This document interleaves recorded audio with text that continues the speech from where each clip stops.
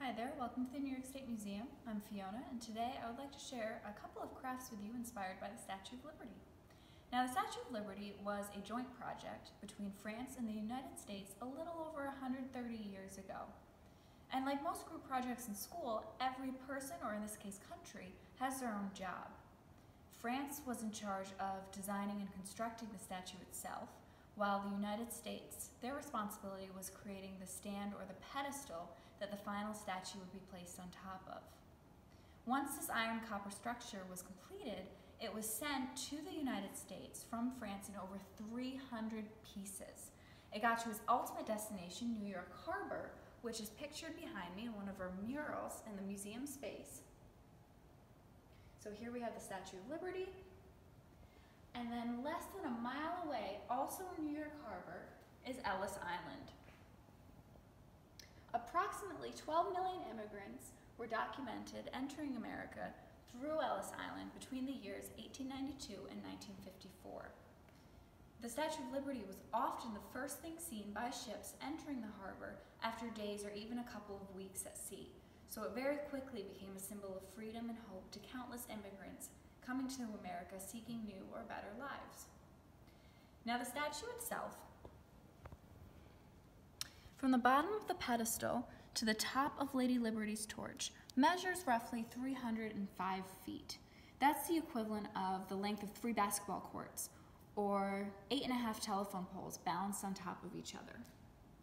So the next time you're out for a walk or you're passing under a telephone pole or electricity wire, I want you to look up, see how tall it is, and now imagine 8 more stacked on top. You'd have to crane your neck all the way back to even begin to see the very top. So the statue is very, very tall. You can see the little people on the bottom. And now the statue weighs about 225 US tons. Tons aren't really a unit of measurement that we use a lot every day. So 1 ton would be about 2,000 pounds. So the Statue of Liberty weighs 450,000 pounds. That's like 18 school buses or 37 elephants. If you were to calculate it yourself and try to figure out how many of you it would take to equal the weight of the Statue of Liberty, that number would be in the thousands. So I mentioned Lady Liberty's torch. It's one of the most recognizable parts of her. It's held high in her right hand, colored gold. If I were to stand with my right hand held high and have you guess who or what I was pretending to be, a lot of you would probably guess the Statue of Liberty. Now, one of the other recognizable parts of her is her crown.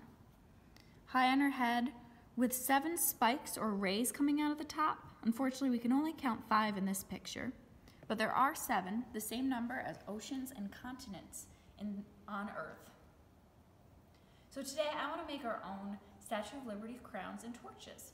Using materials that you can find around the house, I'm going to do both crafts in this video. The first one I'm going to do is the torch, and then the second will be our crown.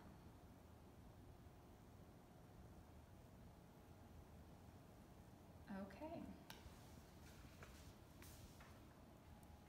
So to do our torch project, some of the materials that you're going to need are toilet paper rolls, green paper, red, orange, and or yellow. And if you don't have any of these paper colors, you can always use white paper and color it in yourself, or even tissue paper. Something to trace with. I'm going to use a pen today so it shows up on the camera, but probably use a pencil. People make mistakes. Then you can erase it. Scissors and tape. Alrighty, I'm going to take my green paper and my toilet paper roll to start. So in order to cover my toilet paper roll, I'm just going to make a mark on the paper with how long the toilet paper roll is. And if you want to do a line the whole way with a ruler, you can. I'm going to eye it and cut along that length. And it doesn't matter how long this piece is because it's going to wrap around and cover. Okay, so I've got my first side attached. I'm going to add a little bit of tape or glue, but I prefer tape, to attach it.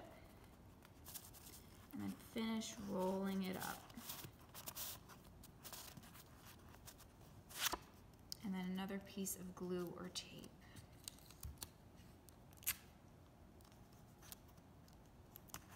Sometimes you might see the edge. We can just make that the bottom of our torch.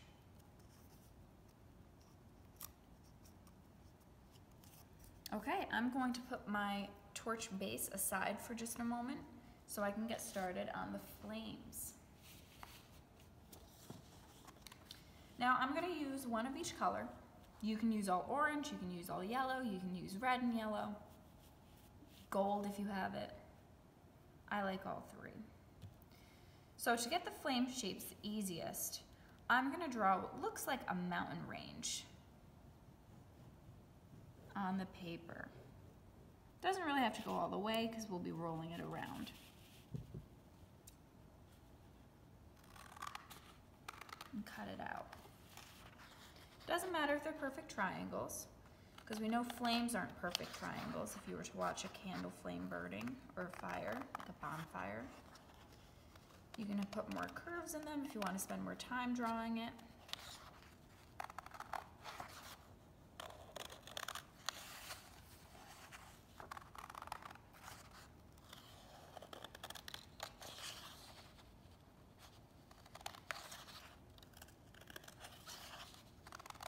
Those out.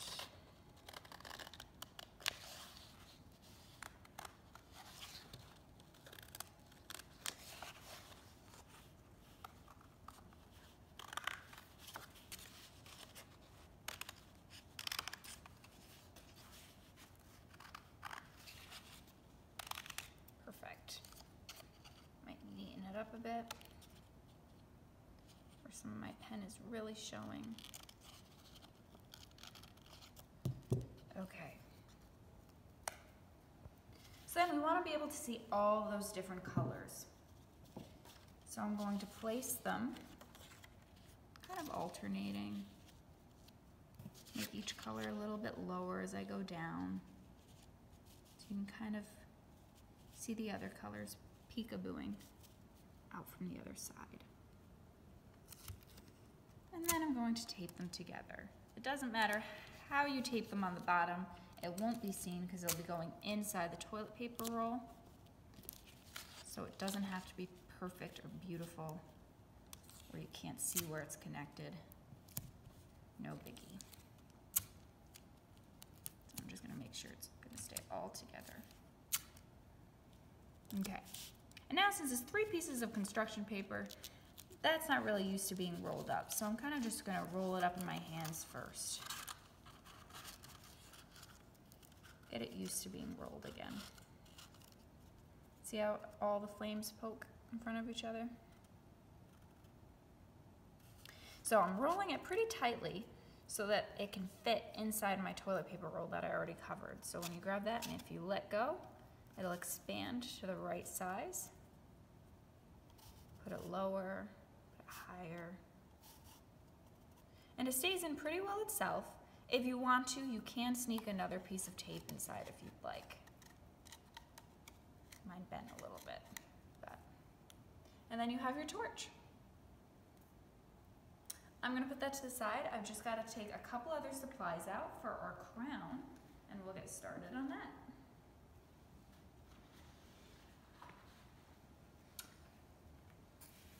Okay. So for our crown, the main supply that we're going to need is a paper plate. We'll also need some green paper. You can even use leftover scraps from the last project.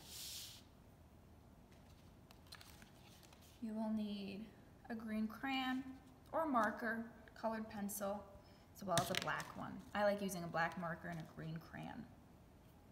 Yarn, a hole punch, tape, scissors, and again, something to trace with. All right. Move some of this to the side. First thing we're going to do with our paper plate is cut out the center, since we need to be able to put it on our head. If it helps, I'm going to trace around where I'm going to cut so I know where my scissor is going. See, that's why we use pencils usually. but it's not a part that's going to be seen, so no big deal. Okay, then let me cut it out.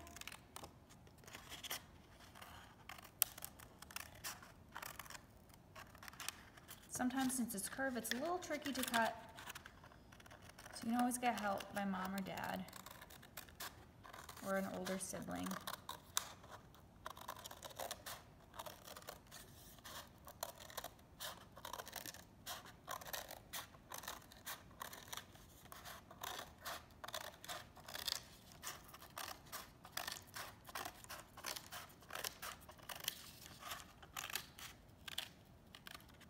Okay, now you can see it's kind of getting that headband shape that you can put on your head.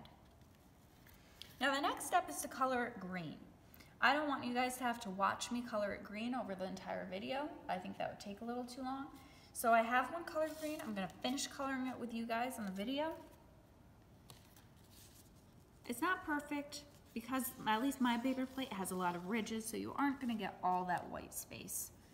But that's okay. You'd be here forever if you were trying to get every single space covered. It would take a really long time.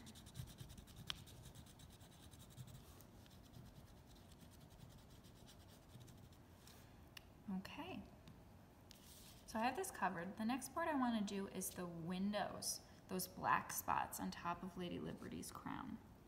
So since I have these divots in my paper plate already, that helps me a lot. So I'm going to get where I think the center is and just kind of color that divot in an oval shape. Skip a couple.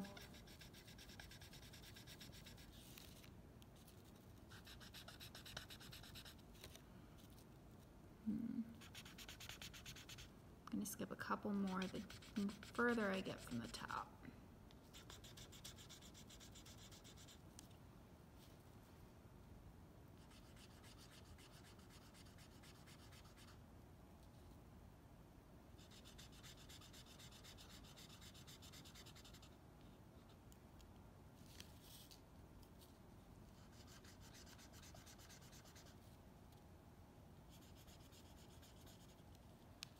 It's just about even. I might be 1 or 2 off. Okay, so we're all set with the base of our crown. So the next bit I want to do are the spikes or the rays, which is going to be on our green paper. Now you can eye it. I made myself a stencil. It's roughly 2 inches by 5 inches. And I'm just going to trace that a couple of times.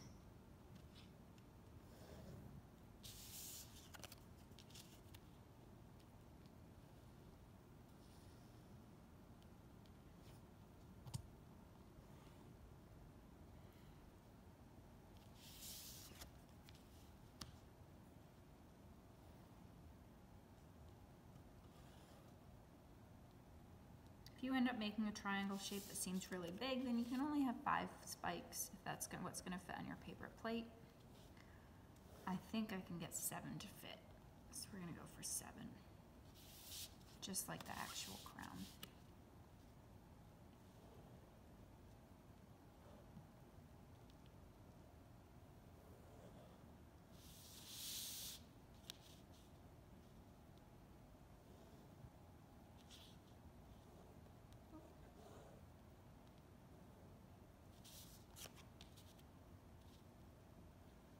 While we're doing this, and it takes me a little while to do it, the Statue of Liberty, another fun fact, wasn't always green. It used to look just like a penny because it was made with copper. But over a few decades, with the weather being rained on, wind, it slowly turned the kind of minty green that we think of it today.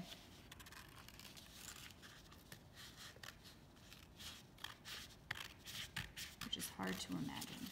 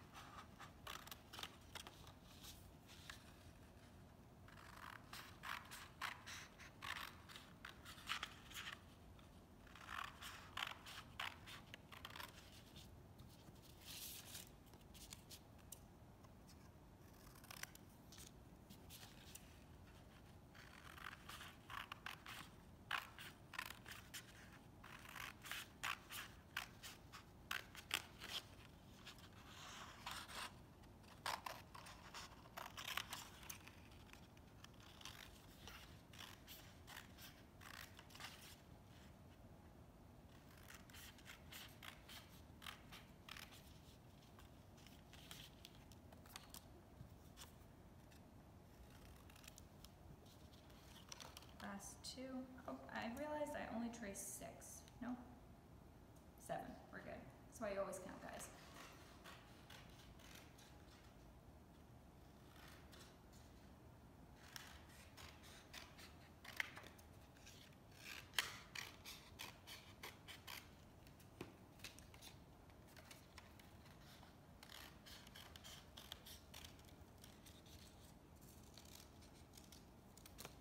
All right, now after all that cutting, you have your 7 spikes.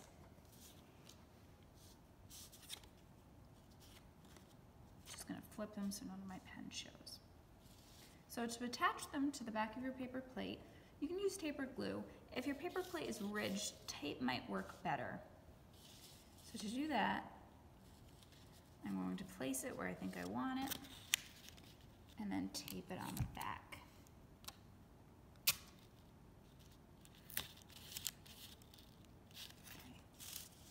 And then I might just place them to make sure I know where I want them. Oh, don't forget to flip them so that the pen is showing on the outside.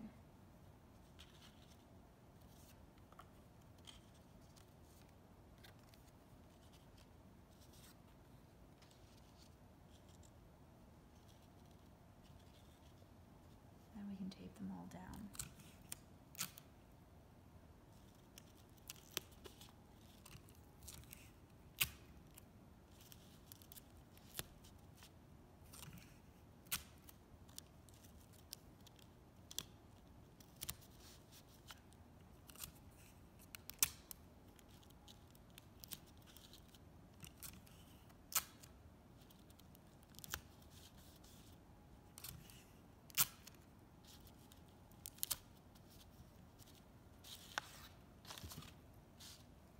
We have 7 spikes for each country and continent.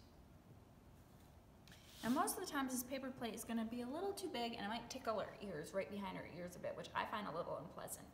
So we can trim the edge a little bit, just a little bit at a time, so that you don't do too much. Do a little bit more here. And that might be more comfortable. And then my other option for you guys is with a hole punch and some yarn.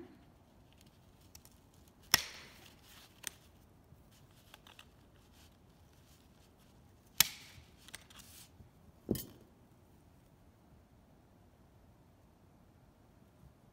gonna cut this in half. You can tie in some yarn that'll tie under your head, kind of at the nape of your neck.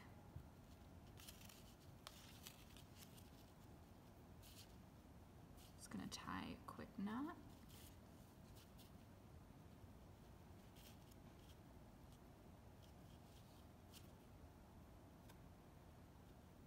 Another one.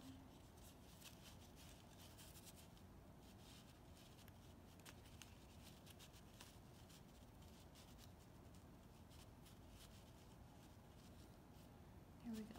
And then it should be able to tie under your hair or behind your neck. Quick little knot.